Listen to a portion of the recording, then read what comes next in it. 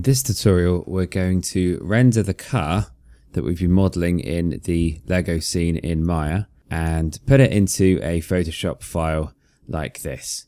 This tutorial is aimed at my primary school age students in my Saturday class, and so I'm going to keep it very simple. You'll first want to make sure that your final model is all on its own and that all of the other bits of Lego have been pushed out of the way. So you can select everything else and do W on the keyboard and move all the other bits and bobs out of the way. I usually put my main object in the grid. Now we're going to want to render two versions of our Lego scene. One with just the object on its own and with a transparent background like this, and another image that includes the shadows as well. Both of these renders need to be from the exact same camera angle, so we're going to tell Maya that we want to save a specific camera view. We could create a camera, but I'm going to keep it simple and use a perspective view. So if you angle your camera up to a nice shot like this, and when you're ready, click on your camera button up here. So this is the select camera button up here, click on that, and then on the keyboard hit the letter S. That's S for set keyframe. When you do that, you'll see a red line appear somewhere in your time slider at the bottom of Maya. Mine's come up at frame 0 because that's where my time slider was. Now, if I move my camera around like this and go somewhere else, and I move my mouse down here and drag my time slider left or right, the camera will snap back to its original position that we set earlier, which is really useful. Now we're ready to start to render. First of all, we need to change the color of the floor so that it's pure white. To do that, we need to go to our channel box layer editor with the vertical text on the right, or this icon up here. Then, near the bottom, you'll see that I've previously set up a layer called background in this Lego scene. At the moment, it's set to R for reference, which means we can't click on the geometry for the floor. So I'm going to click on the R so that it goes away and that this box becomes empty. I can now click on the floor like this. I now want to change the color of the floor, so I'll go to my attributes editor on the right hand side, and in here I'll make sure I'm in the tab called floor. One of these options is called color. At the moment it's a darker color. I'll drag this slider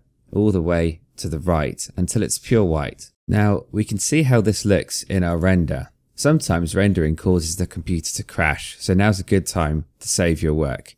You can click on this icon up here, or you can hit Command S on the keyboard. To render this in real time, or to see preview what it will look like, you can go to where it says Arnold up here and go to render. It will bring up a separate render window like this. As you move your camera around in your viewport, you'll see this render window also will update. If you feel that your image is too light or too dark, you can zoom out and click on the sky sphere around the edge of your geometry and check the intensity of the image. You can increase the intensity above 1 if you need to make your image brighter. It may look too bright in your viewport over here, but it will look better over here in your final render. I'm setting my intensity to go all the way up to 2. If you don't have an image for your sky dome, when you click on the sky, you can quickly click on the checkerboard by color and choose the file option, and then click on this folder here and then choose an image. Next, we need to tell Maya how big to make the final render.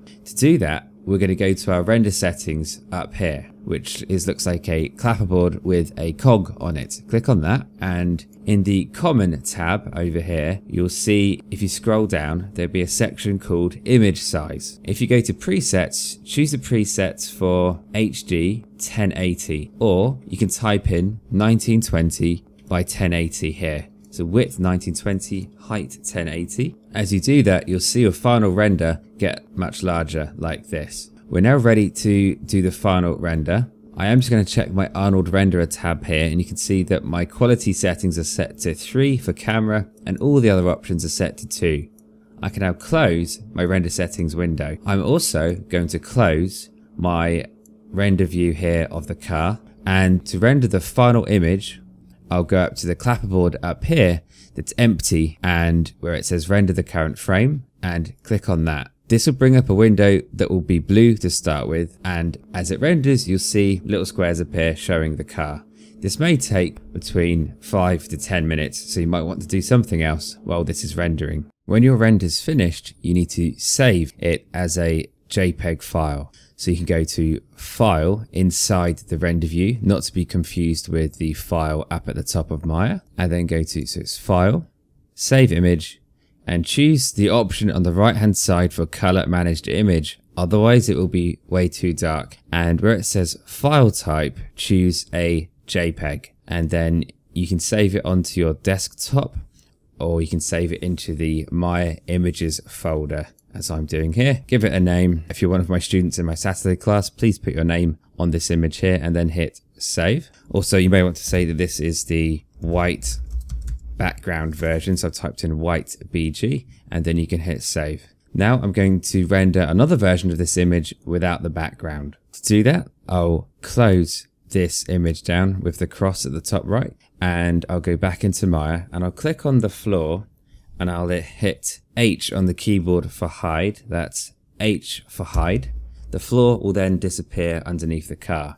You may then see the background behind the car. If I bring up my Arnold render window just to show you what it currently looks like, you can see there's now no longer a shadow, but you can see the HDRI sphere that's casting the light. And I don't want that. I want this background to be transparent. So to make this background transparent, I will click on the sky sphere in a distance. If you cannot click on it, check in your layers that the background layer is set here to empty. So it says V and then P and then empty. And then back in your attribute editor, click in your sky dome and find a tab that says AI Sky Dome Light Shape. When you're in there, you can scroll down a bit until you get to the visibility section. One of the options will be called camera. Drag that slider all the way to 0 and you'll see in your render that the background now becomes black. This means it's going to be transparent when we save this as a PNG. So we can now close down the small render view here and bring up the final render view. The main difference between these two render options is the Arnold one gives you a real-time render, but it's difficult to see when it's fully finished on a Mac anyway. And then this one here just does a final render. So click on this render button here. The car will render again. Now, when this render's done, you again need to go to File, Save Image. This is the file just here, and then Save Image. Make sure it's a color managed image.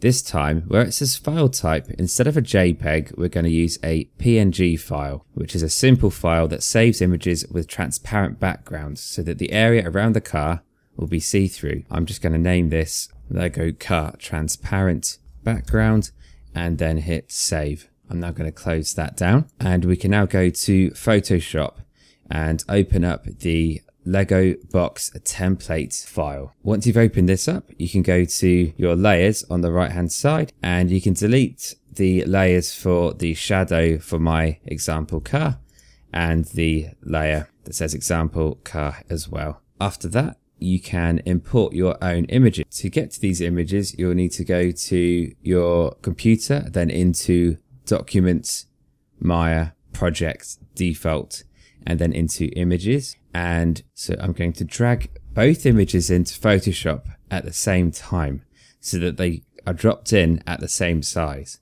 So I'll select both of them by drag selecting both of them in my Finder and drag them into Photoshop like this. And then you have to hit enter on the keyboard for the first image and then enter on the keyboard again for the second image. You can see in your layers that both cars have come in. Now you need to make sure that these cars are in the right height in your layers here so that they're underneath all of the text and things like that. So you can hold shift and select both of your car layers or whatever you've rendered. And if they were at the top, for example, you just need to drag them down so that it says underneath the layer that says put your picture below this layer. So just drag them underneath there. To make this white background see-through, you can click on the layer that says with the white background, and where it says normal, change it to multiply. This will keep the car's shadow, but get rid of the white background around the edge. You can see that there's a darker area on the top, and you can remove that with the eraser brush. So I'm just going to zoom in with Alt and scroll. I'm going to hit E on the keyboard or click on the eraser tool here. Choose a brush from up here, and I'm going to choose a brush that's about 600 pixels in size and the hardness set to 0. And I'll then go to make sure I've clicked on my layer that says white background. You can click on the layer and it will come up with a message saying that this object needs to be rasterized. Just hit OK. And then you can click again and rub out the dark area at the top. And if you see any lines on the sides, you can rub those out as well. Be careful not to rub out the shadow. If you do, hit Command Z or Control Z. Now you're going to want to scale your render up to fit the image. To do that, hold Shift and select both of your layers over here for what you've rendered from Maya. And then you can resize them at the same time with these boxes around the edge. If you can't see the dots around the edge of your images, make sure that you go to Show Transform Controls at the top of Photoshop, which allows you to see these dots. If you think that your render looks a little bit washed out or pale, you can go to your top layer. So I'm going to hit Enter on the keyboard to confirm the resize. And I'm just going to click on the top layer on its own. I'm then going to go to Image, Adjustments, and then to Hue Saturation, or Control or Command U on the keyboard. And you can drag the saturation up like this. You can also use curves to make it to give it more contrast as well by going to Image, Adjustments, Curves, or Command M or Control M. And this is a great way of making your render either brighter or darker, depending on if you feel it's too bright or too dark. This seems to be about right. I might just make it a bit darker like that. When you're done, you can use the text tool from the left over here and then carefully drag select the bits of text that you'd like to change. And when you're done, you can save your Photoshop file. You can go File, Save As, and it would be great if you could save this both as a Photoshop file with your name on and as a JPEG with your name on. And then upload to the Google Drive area that's probably being shown on the board right now. And now you've completed a whole project using Maya.